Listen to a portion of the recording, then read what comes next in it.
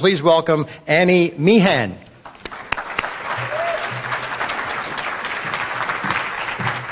Thank you so much. Thank you. I am average, and I like to be average. Because the thing is, if you go to a movie and people tell you it's amazing, how many of you leave disappointed? So I have decided my very favorite introduction is, here's Annie Meehan, and she is mediocre. Because from mediocre, you can go up, right?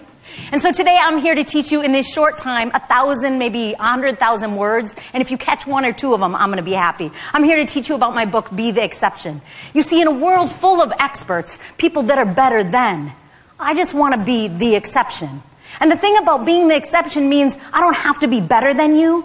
I can be as good as you, and you can choose to be the exception too. So I have a book for each of you to invite you on this journey of how do you become the exception? What does it mean? And what it really means, and you've heard some of it already, is live by choice. Get up every morning and decide how you're going to show up. Nobody needs more to do on their to-do list. That is plenty long enough. But what if you need ways to be? So there are 7 ways to be in my book. And I like to invite people to be the exception. What does it mean? What does it mean to be the exception? To live out life exceptionally. And there's 7 steps, but really they're ways of being. They're just more principles to live a more intentional, authentic life. We hear those words, but we often don't get taught, what does it mean? And I think the first step is be honest. And people say to me, I don't lie. And I said, well, maybe not. And maybe the opposite of honest isn't lying. It's the stories. You see, I think if you ask me, I tell the truth. But inside my head, there's those messages, those tapes that play over and over. I'll never get the sale. I never get the sale. It won't work for me. I've tried before. It never works out for me. That negative message that we repeat. And the thing is, if we repeat a story enough, it becomes our truth. Not that it necessarily is the truth. But my question to you is challenge what you tell yourself. Challenge what you tell yourself about other people, what you say about them, and what you say about yourself to other people. It's so easy to play small. And I don't think we need to be arrogant, but I think we need to show up confident. Each and every one of you in this room are great at something. So be honest with yourself. Tell the truth. What are you great at? The second thing is be open.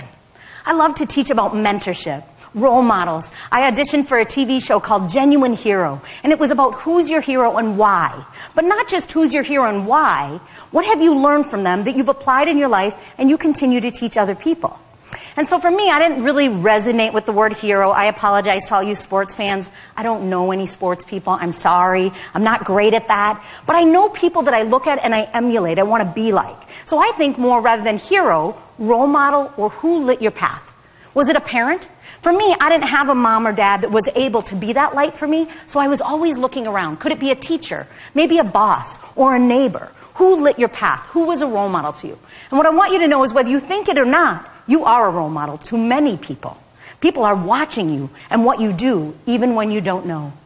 Just a few years ago, one of the only times, to be honest, the only time I got booed, I was speaking in Iowa. And I was sharing this story. I thought people had booed me, but I wasn't quite sure. You see, I was traveling to Iowa because I capture each of my children. I have 3 children, ages 28, 22, and 18. And I make sure they pick 5 colleges, something I didn't get to do.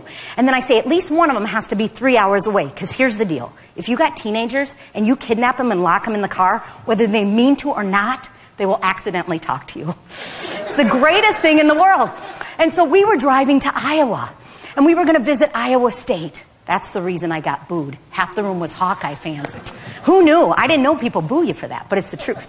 And we were driving to Iowa, and my son, my youngest, turns to me and goes, hey, Mom. I'm like, yeah? He goes, I'm like Dad. I go, okay.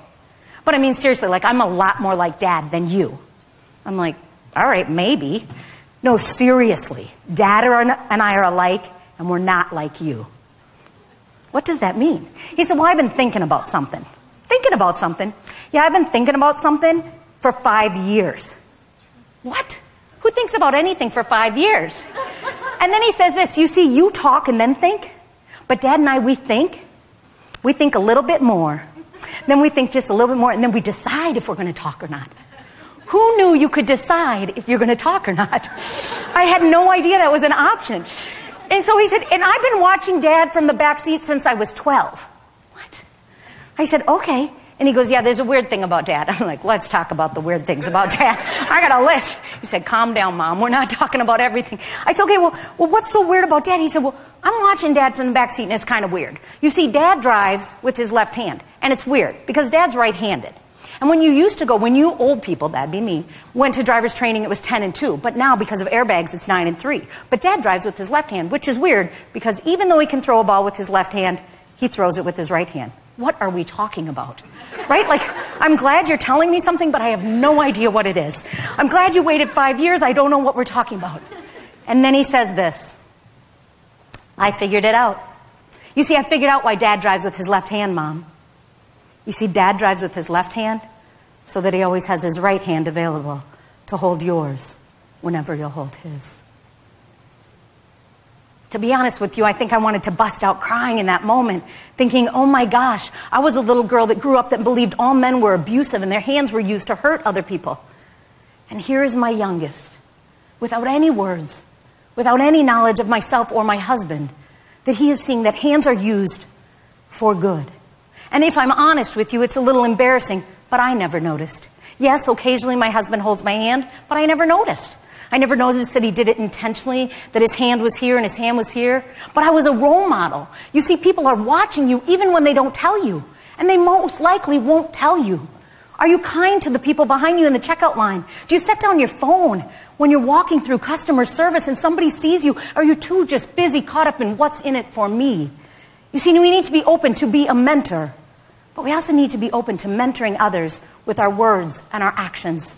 Be healthy. I talk a lot about health. I care a lot about your physical health, but I don't care about your number on the scale or the size of clothes you wear. I care about the energy you bring into this world. I own a gym. I've done that for 11 years. But what I love to teach people is do something that you love. What are you good at? What are you great at? Find what you love and go outside and play.